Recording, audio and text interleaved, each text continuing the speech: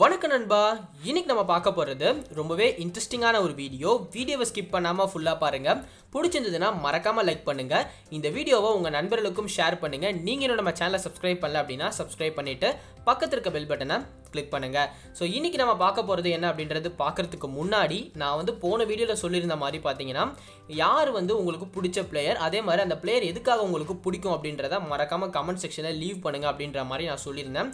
நிறைய கமெண்ட் வந்துருந்ததுங்க, கிட்டத்தட்ட 94 கமெண்ட் வந்திருந்தது. அதில் பெஸ்ட்டு கமெண்ட்டாக எதை நம்ம சூஸ் பண்ணியிருக்கோம் அப்படின்னு பார்த்தீங்கன்னா ஒருத்தரோட கமெண்ட்டை சூஸ் பண்ணியிருக்கோம். அந்த கமெண்ட்டுக்கு தான் பார்த்தீங்கன்னா அதிகமான லைக் வந்திருந்தது. அதே மாதிரி அதிகமான கமெண்ட்டுமே பார்த்தீங்கன்னா அந்த கமெண்ட்டுக்கு தான் வந்திருந்தது. ஸோ அவரோட பேர் பார்த்தீங்கன்னா ரோஹித் சர்மா ஃபேன்ஸ் கிளப் அப்படின்னு வச்சிருக்காருங்க. ஸோ அந்த கமெண்ட்டை நீங்கள் மேலே பாருங்கள். ஸோ இதுதான் பெஸ்ட்டு கமெண்ட்.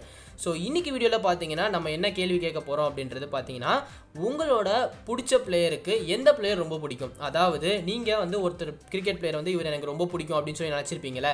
ஸோ அவங்க ஏதோ ஒரு கிரிக்கெட் பிளேயர் மேலே பயங்கரமாக ஈடுபாடோடு இருப்பாங்க. அந்த கிரிக்கெட் பிளேயர் யார் அப்படின்றத மறக்காமல் கமெண்ட் செக்ஷனில் லீவ் பண்ணுங்கள். ஸோ கண்டிப்பாக அடுத்த வீடியோவில் உங்கள் கமெண்ட்டை டிஸ்பிளே பண்ணிவிட்டு ஒரு சீக்ரெட் கிஃப்ட்டை தருவோம். அதே மாதிரி அந்த நபர் பார்த்தீங்கன்னா இந்த வீடியோவை பார்த்துட்டு இருந்தார் அப்படின்னா மறக்காமல் கமெண்ட்டில் லீவ் பண்ணுங்கள் ப்ரோ. உங்களோட நம்பர் இல்லைனா உங்களோட இமெயில் ஐடி ஏதாவது ஒன்று லீவ் பண்ணுங்கள். ஸோ கண்டிப்பாக ஒரு ஸ்பெஷல் கிஃப்ட்டை உங்களுக்கு நான் சென்ட் பண்ணி வைக்கிறேன்.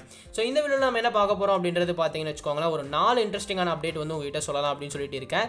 இதில் ஃபஸ்ட்டு 2 அப்டேட் உங்களுக்கு கண்டிப்பாக தெரிஞ்சிருக்க வேண்டிய ஒரு அப்டேட்டுங்க. ஆனால் செகண்ட் இருக்கிற 2 அப்டேட் பார்த்தீங்கன்னா கொஞ்சம் இப்போ பேச்சில் நிறையவே போயிட்டுருக்கிற ஒரு அப்டேட் அதுதான். ஸோ ஃபர்ஸ்ட் அப்டேட் என்ன அப்படின்னு பார்த்தீங்கன்னா எப்பவுமே ஆஸ் யூஷுவலி ஐபிஎல் அப்படின்றது உங்கள் எல்லாருக்குமே தெரியும். நிறைய பேர் இந்த ஏப்ரல் மாதம் வந்தாலே வீட்டில் கிரிக்கெட் பேட் எடுத்துகிட்டு ஆடுறது ரொம்பவே வழக்கமான ஒரு விஷயம் தான். கண்டிப்பாக அதுவுமே நிறைய பேர் பண்ணிட்டு தான் இருப்பீங்க. பட் இப்போ பார்த்தீங்கன்னா இந்த குவாரண்டைன் டைம்னால வெளியிலுமே யாருமே போக முடியாமல் வீட்டுக்குள்ளேயும் இருக்க முடியாமல் அனல் பயங்கரமாக எல்லாருமே போட்டு தாக்கிட்டு இருக்கு அப்படின்னு தான் சொல்லணும். ஸோ கண்டிப்பாக பார்த்தீங்கன்னா நிறைய பேர் நினச்சிட்டு இருப்பீங்க எப்படியாவது இதை சமாளிச்சு ஆகணும்டா, ஐபிஎல் ஷோராக கொண்டு வந்தாங்கணும்டா, ஐபிஎல் நடக்குமா நடக்காதடா அப்படின்ற மாதிரி எக்கச்சக்கமான கேள்விகள் உங்களோட மைண்டில் ஓடிட்டு தாங்க இருக்கும். அதுக்கு ஒரு தீர்வு என்ன கொடுத்துருக்காங்க அப்படின்னா ஐபிஎல்லை சத்தியமாக நாங்கள் கேன்சல் பண்ண மாட்டோம். ஐபிஎலுக்கு பதிலாக வேர்ல்டு கப் கேன்சல் பண்ணாவே சான்ஸ் இருக்குது. பட் ஐபிஎல்லை கண்டிப்பாக கேன்சல் பண்ண மாட்டோம். ஐபிஎல் எக்ஸ்டெண்ட் ஆகுது அப்படின்ற மாதிரி ஒரு நியூஸ் நமக்கு கிடச்சிருக்கு. ஸோ கண்டிப்பாக பார்த்தீங்கன்னா இது ஒரு நல்ல நியூஸ். பட் இருந்தாலும் இந்த கொரோனா எப்போ முடியுதுன்ற போது தான் நமக்கு இந்த ஐபிஎல்ன்றது எப்போ ஸ்டார்ட் ஆகும் அப்படின்றதே நமக்கு தெரியும். ஸோ என்ன நடக்க போகுது அப்படின்றத பொறுத்திருந்து பார்க்கலாம். ஸோ கங்குலி தலைமையிலான பிசிசிஐ இதை தான் டிசைட் பண்ணியிருக்காங்க. ஐபிஎல்லை நாங்கள் கேன்சல் பண்ண மாட்டோம். கண்டிப்பாக ஐபிஎல் எங்களுக்கு நடந்தே ஆகணும். ஐபிஎல் நடந்தால் தான் பொருளாதார வீழ்ச்சியை கொஞ்சமாச்சு எங்களால் சமாளிக்க முடியும் அப்படின்ற மாதிரி சொல்லியிருக்காங்க. ஸோ செகண்ட் இன்ட்ரெஸ்டிங்கான இன்ஃபர்மேஷன் பார்த்தீங்கன்னா இது இன்ட்ரெஸ்டிங்கான இன்ஃபர்மேஷனா இல்லை எனக்கு கோவப்படுத்துகிற இன்ஃபர்மேஷன் அப்படின்றது தெரிலங்க. விவிஎஸ் லக்ஷ்மணுக்கே வேற லெவலில் இது கோவப்படுத்திருக்கு அப்படின்னு தான் சொல்லணும். வின்ஸ்டன்ட் புக் ஆஃப் ரெக்கார்ட்ஸ். ஸோ இது உங்கள் எல்லாருக்குமே தெரியுமா இல்லை தெரியாதான்றது எனக்கு தெரியல. எனக்கே ஃபஸ்ட்டு அது என்னன்னே தெரியலங்க. நான் போய் சர்ச் பண்ணும் போதே எனக்கு தெரிய வந்தது. இது என்ன அப்படின்னு பார்த்தீங்கன்னா யுனைடெட் கிங்டமோட ஒரு ஸ்போர்ட்ஸ் புக். ஸோ இது பார்த்தீங்கன்னா ஒரு ஹிஸ்டாரிக்கல் கிரிக்கெட் புக் அப்படின்னு சொல்லுவாங்க. இந்த புக்கில் பார்த்தீங்கன்னா வருஷம் எந்தெந்த கிரிக்கெட் பிளேயர்ஸ் நல்லா பர்ஃபார்ம் பண்ணாங்களோ அவங்களோட நேம் பார்த்தீங்கன்னா அந்த புக்கில் இடம்பெறும். அந்த மாதிரி பார்த்தீங்கன்னா நம்மளோட Virendra Sehwag name, Sachin Tendulkar name, Virat Kohli name இவங்களோட நேம்லாம் வந்திருந்தது. அதே மாதிரி பார்த்தீங்கன்னா இந்த 2019 இயரில் ரொம்பவே சூப்பராக ஆடின ஒரு பேட்ஸ்மேன் யார் அப்படின்னு பார்த்தீங்கன்னா ரோஹித் சர்மாவை கண்டிப்பாக நம்ம சொல்லலாம். என்னடா நீ சப்போர்ட் பண்ணுற அப்படின்லாம் நினச்சிக்காதீங்க.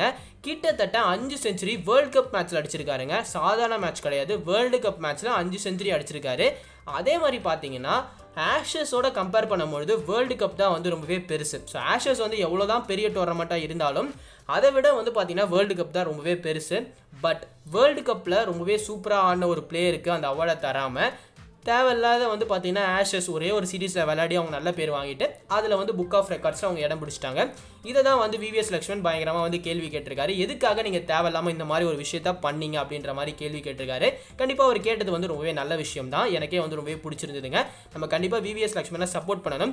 எத்தனை பேர் இதை நீங்கள் சப்போர்ட் பண்ணுவீங்க அப்படின்றத நினைக்கிறீங்கன்றதை மறக்காமல் கமெண்ட் செக்ஷனில் லீவ் பண்ணுங்கள். நானும் பயங்கர டென்ஷனில் தான் இருக்கேன். அவங்க எதுக்காக இப்படிலாம் பண்ணுறானுங்க அப்படின்றது தெரில. நம்மளோட தலைவனோட செயலை கொஞ்சம் கொஞ்சமாக குறைச்சிட்டு இருக்காங்க அப்படின்னு தான் சொல்லணும். பட் என்ன தான் குறைச்சாலும் சரி நம்ம தலைவன் கண்டிப்பாக மேலே வந்துக்கிட்டே இருப்பார் அப்படின்னு சொல்லிட்டு எதிர்பார்க்கலாம். ஸோ அடுத்த இன்ட்ரெஸ்டிங்கான அப்டேட், கண்டிப்பாக இந்த அப்டேட் உங்கள் எல்லாருக்குமே நல்லாவே தெரிஞ்சிருக்கோங்க. எப்படா எம்எஸ் தோனி ரிட்டையர் ஆவார், எம்எஸ் தோனி ரிட்டையர் ஆகிறதுக்கு வந்து நிறையவே வந்து காலம் இருக்குது அப்படிலாம் வந்து நிறைய பேர் முன்னாடி சொல்லிட்டு இருந்தாங்க. இப்போ வந்து பார்த்தீங்கன்னா 2019 இயர்லேயே வந்து அவர் ரிட்டையர் ஆகிருக்கணும் அப்படின்றத ஷோயப் அக்தர் பயங்கரமாக சொல்லியிருக்காருங்க. நீ 2019 இயர்லேயே வந்து ரிட்டையர் ஆகிருக்க வேண்டியவன் தானே, எதுக்காக தேவையில்லாமல் வந்து இன்னுமே வெயிட் பண்ணிட்டு இருக்கேன் எம்எஸ் தோனின்னு சொல்லிட்டு டேரெக்டாகவே கேள்வி கேட்டிருக்காரு. இதுக்கு எம்எஸ் தோனி எப்படி ரிப்ளை பண்ணுவார் அப்படின்றது எனக்கு தெரியல.